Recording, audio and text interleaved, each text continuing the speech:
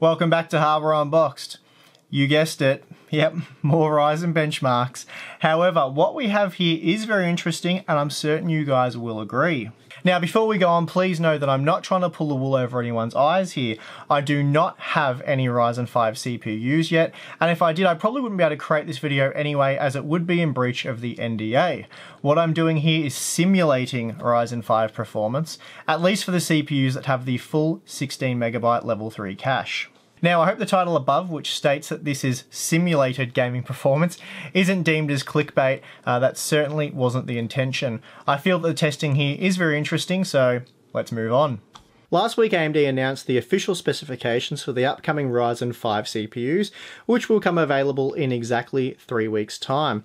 By announcing the few specifications that they did, they really let the cat out of the bag. We now know a few things that we had suspected for a while. Ryzen 5 is the same physical chip as Ryzen 7, so this means all models feature 2 CCXs, each with 4 physical cores, though not all of them will be enabled. The 6-core model, for example, features 1 core disabled from each CCX, while the quad-core part features 2 cores disabled per CCX. One test I had planned to do since my initial Ryzen testing was play around with the down core function found in the BIOS of pretty much all AM4 motherboards. This function enables the ability to disable cores within the CCX modules or disable an entire CCX altogether. Something else I've been very keen to do when testing the 8-core Ryzen 7 CPUs is to do so using a range of GPUs. Thus far, I've only benchmarked gaming performance using the Extreme Titan XP graphics card, so I thought it would be interesting to test not just with the Titan XP, but also with something a little more reasonable like the GTX 1070, where is it? Here. And then probably something more mid-range and even more affordable again, like the GTX 1060. So now armed with the knowledge of exactly how Ryzen 5 CPUs will be configured, and the current ability to mimic those configurations, along with my desire to see how the gaming performance stacks up with a range of GPUs, I got to it. I decided to lock the Ryzen 7 1800X at 4GHz, since this is an achievable overclock for this chip. That said, I have been limited to 3.9GHz on some of my 1700X chips, and 3.8GHz on one of my 1700 chips, so a 4GHz overclock is by no means guaranteed for all Ryzen 7 processors. Anyway, at this frequency, I was able to simulate the overclocking performance of the Ryzen 5 1600X, as well as the Ryzen 5 1500X, assuming both are able to push all cores to 4GHz. For the purpose of keeping all things equal across the Ryzen CPUs, I went with the same frequency for testing. Purely for comparison's sake, I went with the KB Lake CPUs, since they represent the very best gaming performance right now, at least in most titles. They also have no trouble hitting 4.8GHz, and this can really be considered a mild overclock. So for testing, we have the dual-core, hyper-threading enabled Core i3 7350K, quad-core 7600K, and quad-core hyper-threading supported 7700K. Again, all were tested at 4.8GHz to show the very best performance these chips have to offer right now, or close enough anyway. So for testing, I'm not interested in a clock-for-clock comparison. We know KB Lake's IPC performance is slightly better. No need to go over that again. All CPUs, which do include the Ryzen models, were tested using DDR4 3000 memory. The GPUs included for testing are the GTX 1080 Ti, GTX 1070, and GTX 1060. Obviously, we didn't use AMD GPUs as there's nothing that can replicate GTX 1080 Ti performance right now. There's no point replacing, say, the GTX 1060 with the RX 480 just to give the AMD GPUs a showing. I'd rather keep things more consistent. Finally, for this test, just 6 games were used, but with 3 graphics cards and 6 CPU configurations, that means there are 108 individual tests which require over 300 benchmark runs.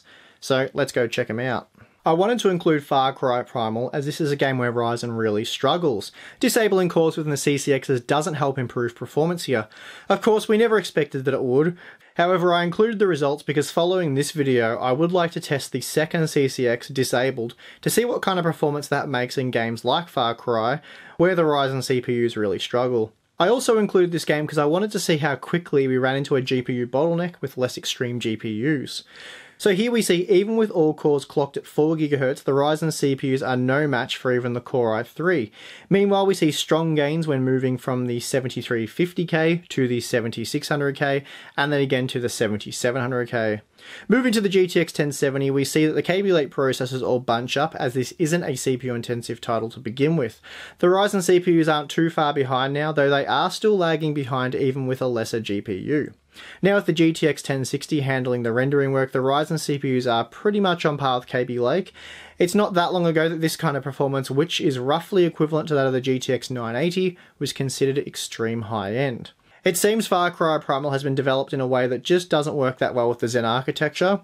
It's unlikely that we'll see a patch at this point to update the game to better support Ryzen, if that's even possible. Given the game's age, AMD will probably just have to suffer through some short-term pain on that one.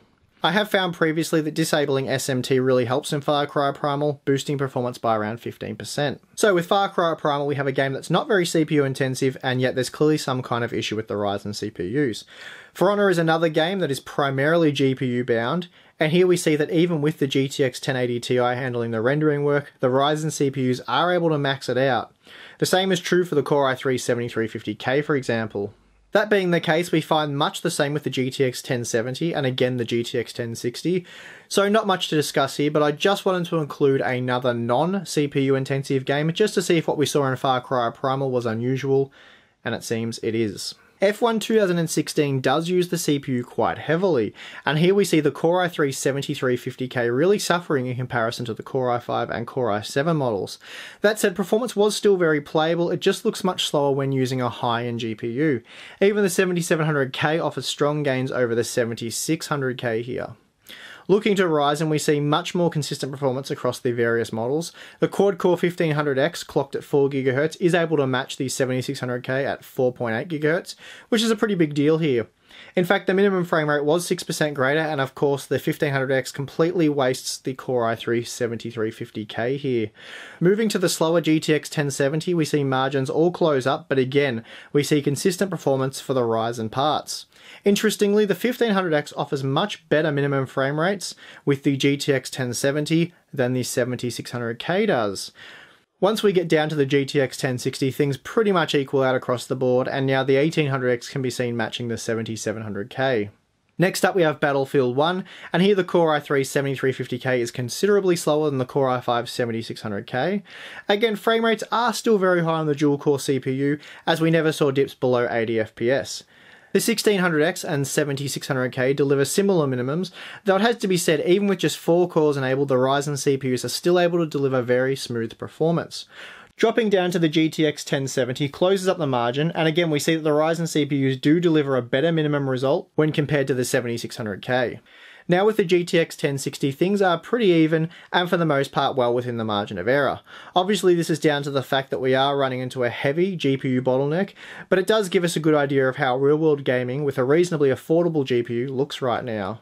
Ghost Recon Wildlands is another game that isn't that taxing on the CPU. Still, with an extreme high-end GPU, the Core i3 7350K does start to fall behind. Meanwhile, Ryzen delivers the same performance with 4 cores, 6 cores, and all 8 cores enabled.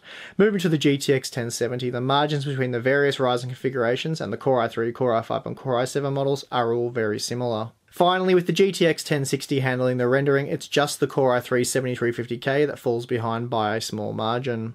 One game that I made sure was included was Mafia III. The game loves threads, and here we see technologies such as hyperthreading making a real difference. The Core i7 7700K, for example, was 41% faster than the 7600K when comparing the minimum frame rate. The simulated Ryzen 5 1500X configuration was able to match the much higher clocked 7600K, so that was impressive to see. Out of the box, the 1800X is actually slightly faster than the 7700K in this title. That said, once overclocked, the 7700K is able to pull ahead by about 10 FPS. The simulated 1600X was faster than the 7600K, while the 1500X was slightly slower for the average, but slightly faster for the minimum. This here is very interesting. We see yet again when dropping down to the GTX 1070, the Ryzen CPU seem to perform better than the Intel parts. I assume this is down to the fact that they provide better minimum frame rates, and these slower GPUs can't hit quite the same highs, which bring the average down. Anyway, using the GTX 1070, the 1800X and simulated 1600X are both faster than the 7700K, clocked at 4.8 GHz. Meanwhile, the 1500X is roughly on par with the 7600K, which is an impressive result given it's clocked 17% lower. Now with the GTX 1060, we find all CPU configurations deliver pretty much the exact same performance, as we are of course GPU limited here. Well, quite a few interesting results were seen there in the small 6-game sample. What we have learnt is that for the most part, the 6-core Ryzen CPUs will perform very similar to that of the 8-core models in today's CPU demanding titles. The 4-core or quad-core parts will be slightly slower when using extreme GPU configurations in games such as Battlefield 1, Mafia III and F1 2016 for example. That said, with the exception of Cry Primal, it looks as though the quad-core Ryzen CPUs will still destroy the higher clocked dual-core Kaby Lake processors such as the 7350K. Even at 4.8 GHz, the 7350K was no match in the more CPU-intensive titles. It was really interesting to find that when using the GTX 1070, the Ryzen CPUs were actually able to pull ahead in games such as Mafia III. Meanwhile, those using a sub $300 US current generation graphics card won't see any difference between the quad-core AMD Ryzen and Intel Kaby Lake CPUs. Testing with the GTX 1060 naturally creates a serious GPU bottleneck, and it really represents the kind of performance you could see from extreme GPU at the 4K resolution. Well, actually, that's probably not even true. I'd say that 4K is still more extreme when it comes to shaping the results. So it just goes to show that even with a high-end GPU such as the GTX 1080 Ti, testing CPU gaming performance at 4K really is quite useless. As it stands, we are still waiting for games that better utilise the Ryzen CPUs, and the good news is there are plenty of games on the horizon. Unfortunately, right now, there are a lot of games that make Ryzen look pretty average, and certainly not nearly as good as it actually is.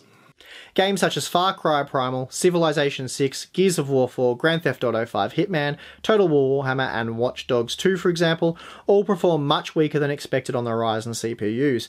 That said though, this isn't to say performance is bad. In fact, gameplay is still incredibly smooth. It's just that the frame rates are lower than where you would expect them to be in relation to the Intel CPUs. The simulated 6-core and 4-core Ryzen 5 gaming performance that you have seen here should be identical to what we see in 3 weeks' time, assuming they have no trouble running all cores at 4 GHz.